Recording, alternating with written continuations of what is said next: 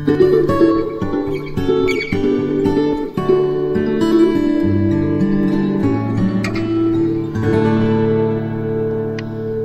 and peace be unto you, children of God, from our Father and from the Lord Jesus the Christ. You know, I always thank our God on your behalf for his grace which is given to you by Jesus, that in all things you're enriched by him as the Word of God transforms you, so you won't be lacking in any gift. Welcome to the Master's Touch Masterclass.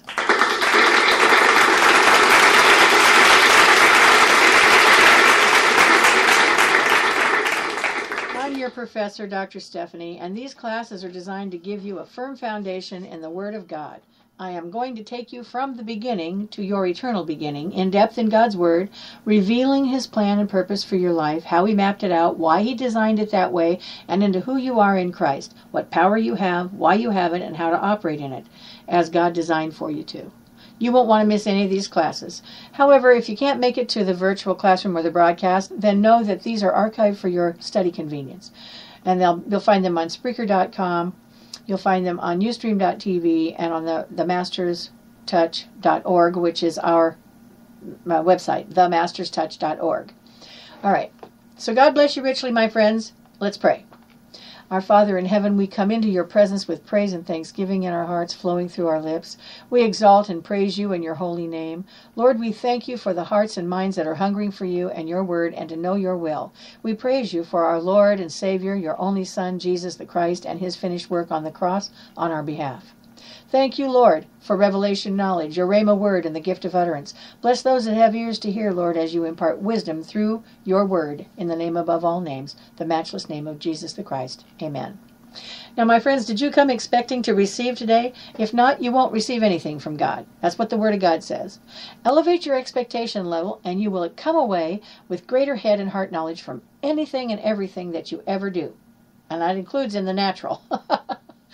Now we're moving deeper into the Word of God as we learn about being in Christ. Today we will be taking a continued look at entering God's rest, and as we discover how and why to be diligent to enter God's rest.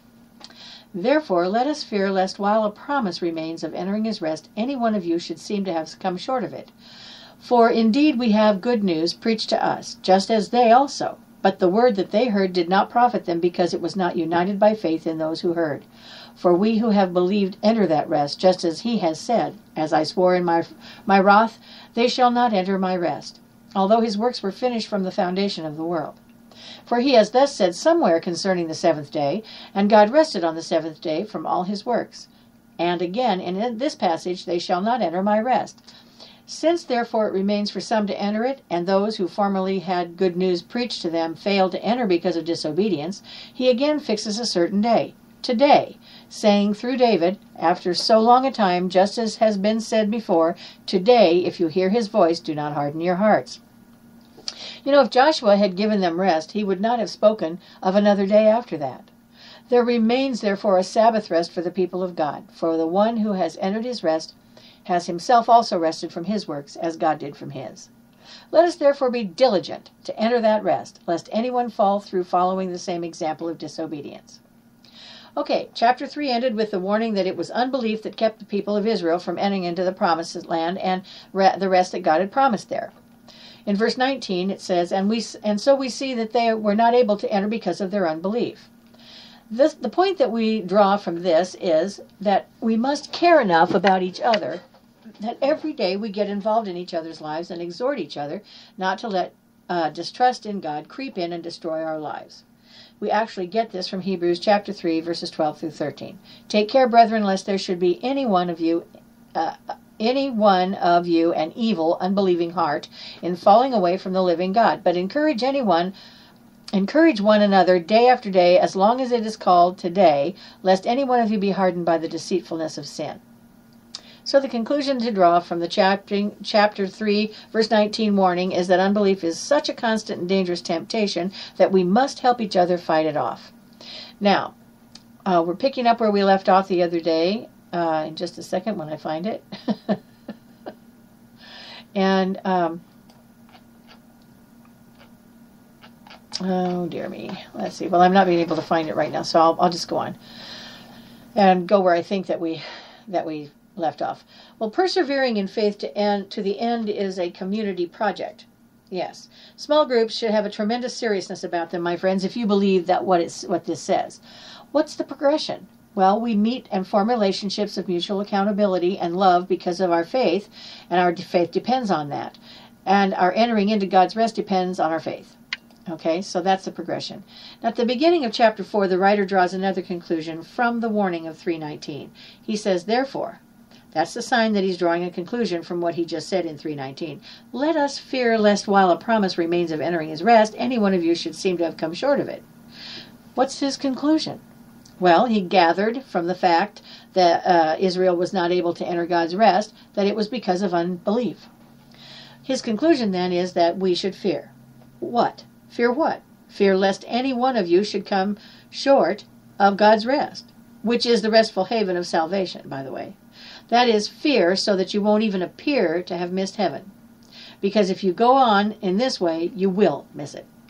Yes, yes, yes, yes. That's the outcome of fearing, not coming short of God's rest. But what is that we fear then? Well, the connection with verse 19 surely tells us the thing we are to fear is unbelief. Verse 19, they were not able to enter God's rest because of their unbelief. Therefore, fear that unbelief, because that's what will keep you from entering God's rest, God's haven of salvation and God's heaven. Fear unbelief. Fear not believing God. Fear not trusting God. You can see this confirmed if we just keep on reading into verse 2. Notice that verse 2 begins with for, the word for. That means that he is giving a reason for verse 1, a reason for why they should fear. Fear, he says in verse 1, for indeed we have good news preached to us just as they did, all right, as they had the good news preached to them, but the word they heard did not profit them, because it was not united by faith in those who heard. So, he continues to compare Israel's situation in the wilderness to the situation of believers in his day. In his day. They had good news preached to them, and we have had good news preached to us too. What was the good news that was preached to them?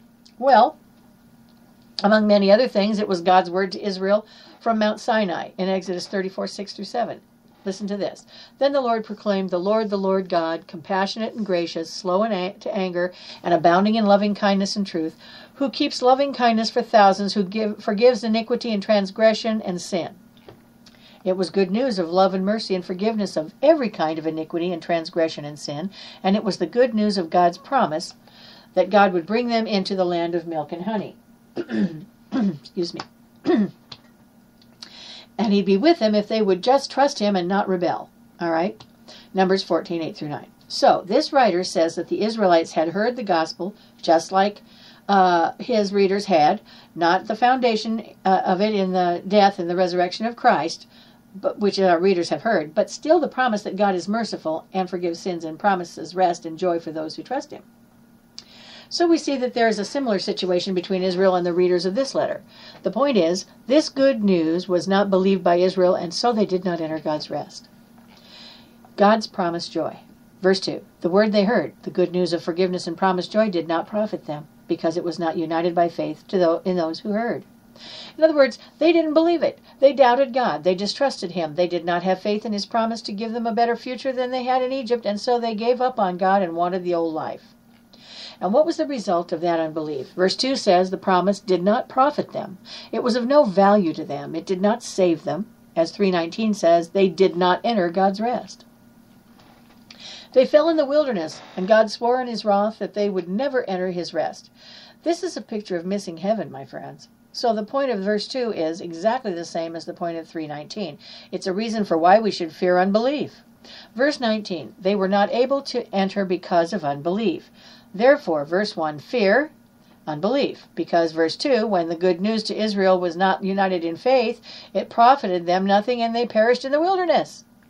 So here's the main point. Fear this happening to you.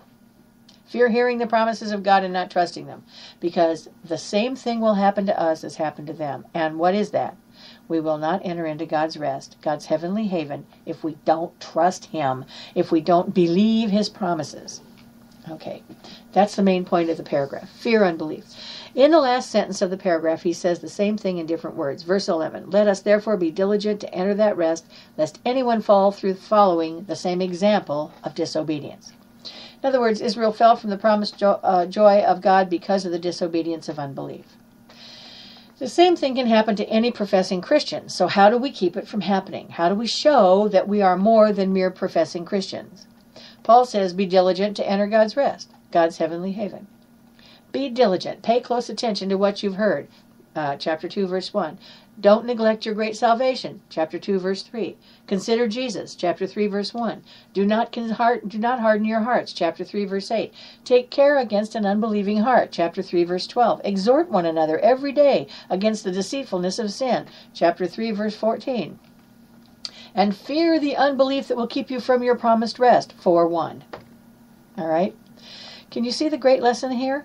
The Christian life is a life of day by day, hour by hour trust in the promises of God to help us and guide us and take care of us and forgive us and bring us into a future of holiness and joy that will satisfy our hearts infinitely more than if we forsake Him and put our trust in ourselves or in the promises of this world. So, that day by day, hour by hour trust in God's promises is not automatic, dear ones. It's the result of daily diligence, and it's the result of proper fear. So let me ask you, do we live in a constant fear of being lost? Well, ponder this fear with me for a minute. You may be asking, you mean the ideal Christian life is lived in constant fear of being lost? Be cautious here. Be sure you don't ask that question of me as though it were my theology that you are in doubt, that was in doubt, put you in doubt. Why did I say that? Because it's Hebrews 4:1 written to holy brethren.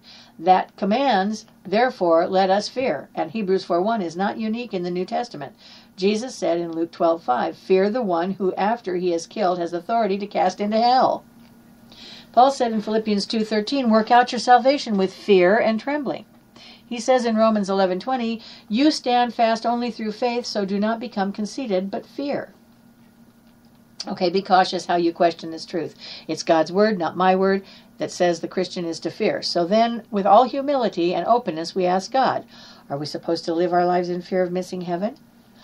Well, first of all, remember chapter 2, verse 15, Christ died to deliver those who through fear of death were subject to slavery in all their lives. Loud and clear, Christ died to deliver us from slavish fear. Christ wants a fearless people. Christ wants a people who live in the most dangerous neighborhoods without fear, who go to the unreached peoples behind closed doors without fear, who speak to neighbors without fear, about Christ, that is, you know. How? By faith in His promises. Faith is the promises of God. Faith in the promises of God makes you fearless before the threats of men. Hebrews 10:34. So there's only one thing to fear, faithlessness, right? So if you have faithlessness, then you better be afraid. Fear unbelief in the promises of God, because as long as you're trusting in the promises of God, you can be utterly fearless in the face of anything, even death, even God. See chapter 4, verse 16. Now, what is this like? Your children know what it's like. When you were real little, your mother and father said very firmly, don't ever run out in the street. Always hold my hand. Why? It's dangerous in the street. You could be killed by a car. In other words, fear running out in the street. But did that mean that you couldn't have fun in the backyard and on the sidewalk and in the parks? No. In fact, most of the time you never even thought about how fearful the street was. Only when you got near the street and maybe when your ball rolled out in the street and you had to go after it, or maybe somebody tempted you to run across the street when you weren't supposed to. Only then did you feel the fear of the street. The rest of the time, the fear kept you playing in places where you didn't have to feel any fear at all.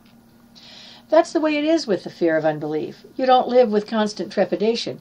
You only experience that when there are temptations to distrust God's promises. And even then, you use that fear feeling to send you running into the safe yard of God's goodness and promises. So normal Christian life is aware of the fearful danger of unbelief, but doesn't live paralyzed or terrorized by it. Why? Because the normal Christian life lives in faith. Fear only rises when faith starts to weaken, and it only rises long enough to get us back into the peaceful fearlessness of faith. Now, the Bible tells us that there was a place of rest for God's people. There's one more thing I want to do with this text. Verses 3 through 10 are written to support the main point, which we have looked at in verses 1 and 11. Namely, be diligent to enter God's rest and fear lest you fail to enter it because of unbelief. Now, the way verses 3 through 10 support this main point is by showing from the Old Testament that there is a rest to enter into. That is, that God has a plan for his people to join him in the wonderful restfulness of his heavenly haven, where all weariness and burdensomeness will be lifted. Come to me, all you who labor and are heavy laden, and I will give you rest. Jesus said that in Matthew 11:28. Verses 3 through 10 are written to show that this promise is really there in the Old Testament. The text is very complicated, so let me just sketch a very brief outline for you. The writer focuses on 5 points in history to show how God keeps opening his rest for believing people. First, he starts at creation, Genesis 2:2, and says in verse 4, he has thus said somewhere concerning the seventh day, God rested on the seventh day from all his works. So he sees in this a restful, peaceful, sovereign God who has a rest and a peace and a place of joy where his people can enjoy fellowship with him. He will call it a Sabbath rest. Why? Because on the seventh day God rested. However, in reality, it lasts forever. Second, he focuses on the period when Israel was wandering in the wilderness and rebelling against God. Verse 5, quoting Psalm 95. And again in this passage, they shall not enter my rest. Enter my rest. The promised land is a picture of God's ultimate rest, and their unbelieving rebellion excludes them from it, which raises the question whether there remains a Sabbath rest for the people of God. The third focus is on the time of Joshua, who took the people into the promised land. Now let me ask you, is that the final ultimate rest that God had in mind for his people? Well, verse 8 answers no. For if Joshua had given them rest, he would not have spoken of another day after that. In other words, even though Joshua gave some relief to the people of God in the promised land, that was not the final rest that God that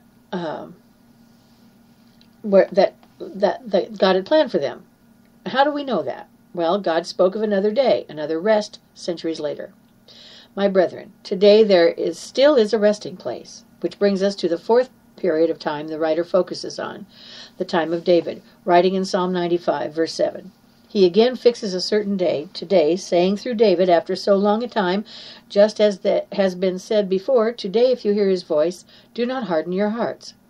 In other words, long after the people enjoyed the rest of the promised land, David says that God is still holding out to his people an offer of salvation rest. Don't harden your hearts and you will enjoy God's rest. Psalm 95:11, Hebrews 3:11, and Hebrews 4:3. From this, the writer draws the all-important conclusion about God's Sabbath rest of salvation, and this is his fifth period of history, namely, today, verse 9. There remains therefore a Sabbath rest for the people of God. In other words, today the rest is still open, and that is the foundation of God's message to you. There is a rest open to you today, and God offers rest. The door is not shut. The time is not passed by. You have not missed your last opportunity. Hear the words of verse 9. There remains, therefore, a Sabbath rest for the people of God. The door is open, my friends. The time is now. But someone says, yes, a rest remains for the people of God, but not for me. My answer, don't rule yourself out. Look at verse 3, our last word. We who have believed enter that rest. There is one door to the safe, peaceful, happy rest of God, and that door of faith. Anyone who puts faith in God's promises, bought for us by the blood of Jesus, and is diligent not to throw that faith away, is a part of the people of God. So on behalf of God, I call you this morning to put your trust in the promise of God's rest. And I pray that you have received this. If you have questions or need further assistance with understanding these messages, please contact me. I can be reached at masterstouchhs@cox.net, poet@cox.net, or mthsprayer@cox.net. I invite you to join us for the Master's Touch Masterclass every Monday and Tuesday at 10 a.m. and again on Thursday at 3 p.m. You know what? You're going to enjoy a complete Bible College ministry level study on discipleship into being in Christ. I want you to understand that this discipleship is not into a denomination or church doctrine. I'll be teaching you true discipleship into the body of Christ. And although these classes are on a ministerial level, they are for everybody, every believer. We're going to begin at the beginning of creation and move all the way into your salvation and the gifts of the cross given to you by Christ. Your purpose in God's having created you and your call. How to step into that calling, what to expect when you do, and what to expect when you don't. Now, the power you have, how to operate in it, and why you have it, and is there too, and we're going to finish up not with the end, but with our true and eternal beginning. So don't miss any of these classes. However, if you can't meet with us at the time of our broadcast, we will be archiving these classes after each broadcast on Spreaker.com and also on themasterstouch.org. That's our website, and they'll be there for you to study and enjoy. So don't you think it's time that you understood your purpose, what you're doing here? Come join us every Monday and Tuesday at 10 a.m. and Thursday at 3 p.m. Pacific Time, and come expecting to receive. The Master's Touch Healing School of Ministry International is now conducting worship services on Sundays, every Sunday at 8 a.m. on Ustream.tv. These are complete worship services that include praise and worship, soaking worship, the Word of God, Holy Communion, and an opportunity to receive Jesus Christ as Lord and Savior. This all comes to you through a visitation from the Holy Spirit with the touch that you need from God. Come join me every Sunday at 8 a.m. Pacific Standard Time on Ustream.tv for the Master's Touch worship service. And most importantly, come expecting to receive. Brethren, Proverbs 4:7 tells us wisdom is the principal thing, therefore get wisdom, and in all you're getting, get understanding. And that's exactly what we are doing here, my friends. Gaining God's wisdom. Therefore, make sure you are keeping Jesus Lord of your life. The Master's Word is a subsidiary of the Master's Touch Healing School of Ministry International. We're a 501c3 organization. 1 John 4:7 tells us that when we are in Christ, as Jesus is, so are we in this world. That's all I have for you today, and I hope you received it. If you have questions, contact me. God bless you, and I'll be talking to you later.